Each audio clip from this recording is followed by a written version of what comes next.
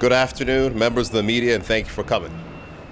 Less than 1 year since we celebrated the 50th anniversary of universal adult suffrage in Bermuda and the 50th anniversary of our Constitution, Bermuda is confronted with views and recommendations expressed in London that defy the very nature of our relationship with the United Kingdom. In 2012, the white paper from the United Kingdom government confirmed that each territory has a unique community, and it is for the territory to shape the future of its own community, end quote. The right to vote in Bermuda has evolved to our democracy of today, where Bermudian men and women cast their votes freely in elections for the candidate of their choice. There are still many Bermudians alive today who experience firsthand being denied the right to vote based on property ownership or gender. And when those things were done away with, a system of undue paperwork and administration was used to frustrate those who would express themselves at the polls. Here we stand 16 years after the first true election of universal adult suffrage of single-seat constituencies with one man, one woman, one vote of equal value, forced to take a stand to defend the right of Bermudians to determine the direction of our own country. The United Kingdom government has 2 months to determine how or if it will proceed with the Foreign Affairs Committee's recommendation. The motion tabled in the House today is necessary for 3 important reasons. First, to make Bermuda's position clear on the recommendations. The report comments on the adoption of a public register of beneficial ownership for Bermuda and the issue of voting rights for British citizens resident in Bermuda. On beneficial ownership, our position is a bipartisan one, endorsed by successive governments. We will adopt a global standard for a public register of beneficial ownership once one is implemented. 2, to signal the political unanimity of Bermuda on the issues. It has often been said that while we may disagree internally, to the world we must present a united front. The motion tabled today provides an opportunity for all elected members of the House to speak with one voice in the debate and with their vote. This united front will convey to the UK government that on these issues, Bermuda is of one accord.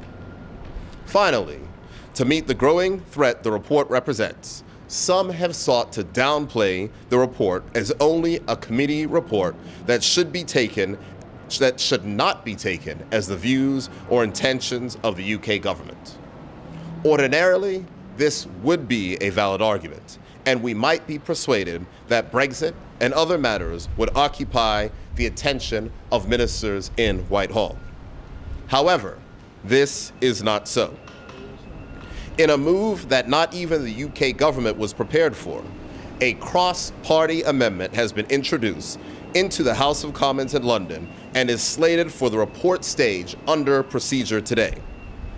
The amendment seeks to further force the issue relating to public registers of beneficial ownership, and we understand that its support is considerable and growing. It seems that some members of the House of Commons Foreign Affairs Committee are not content in waiting for the government to take a position on the report's recommendations, and they are moving with haste to force their implementation. Since 1968, the relationship between Bermuda and the United Kingdom has matured.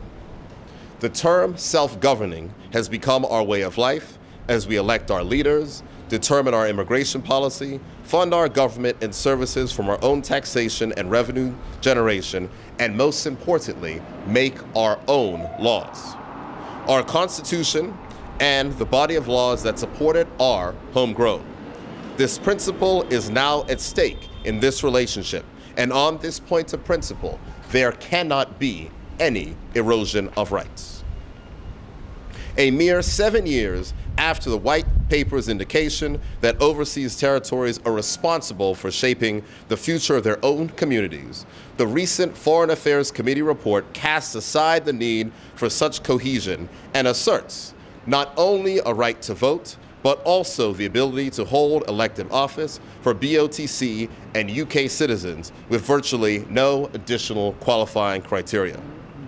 This is a willfully ignorant suggestion that ignores decades of institutionalized privilege and one that would further divide this community along the lines that we are determined to erase. I look forward to leading the debate on this motion and tracing for the people of Bermuda and reminding some and perhaps informing others of the history of voting rights in this country and setting out in the clearest possible terms that Bermuda in this 21st century will not be turned back to the worst excesses of what we thought was a bygone colonial era. Thank you.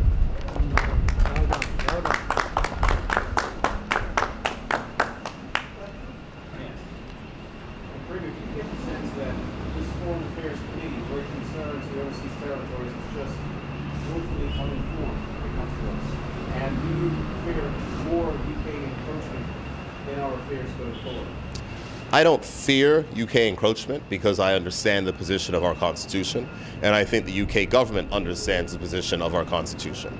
However, persons that are on the Foreign Affairs Committee are not uninformed of Bermuda. They are persons who have been to Bermuda. They are persons who have interacted with our government on many occasions. I just think that they happen to have a different view.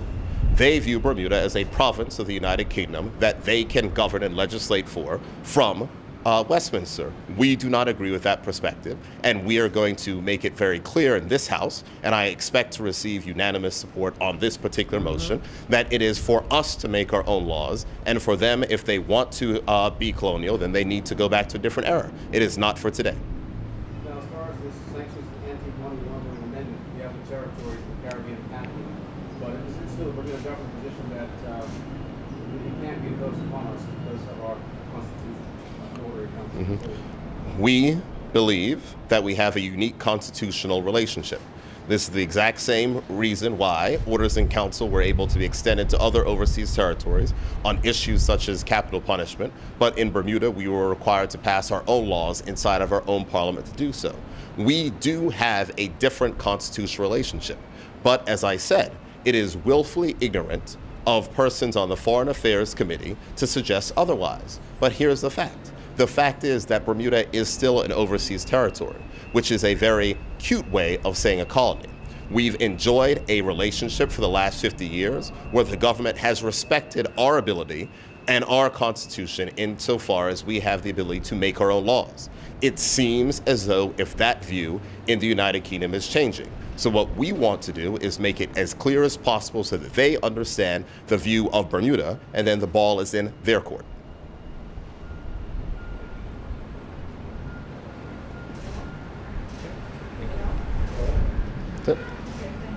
All right. The I word, independence, how does it work into this discussion today? The I word does not work in the discussion at all. Right now, what we are talking about is a particular stance. We have a constitutional relationship right now with the United Kingdom. There are certain persons inside the House of Commons that believe that we should have a different relationship and we should serve as a province of the United Kingdom. If the 50-year settlement between our constitutional affairs will change, then I think that the people of Bermuda will have a different discussion. The motion that we've laid down is calling on the UK government to reject the recommendations. However, as we have seen, there are elements inside the UK House of Commons that wish to push these things on us despite what the government wants to say. So it is a new and dangerous territory that we're in. But from the perspective of the government, we are going to stand by our principles. We're going to stand by the Constitution which we currently have, our current constitutional settlement, which says that the UK cannot legislate for our own affairs. And if the United Kingdom changes that position, then we'll have decisions to make here. Thank you. Thank you, everyone. All right.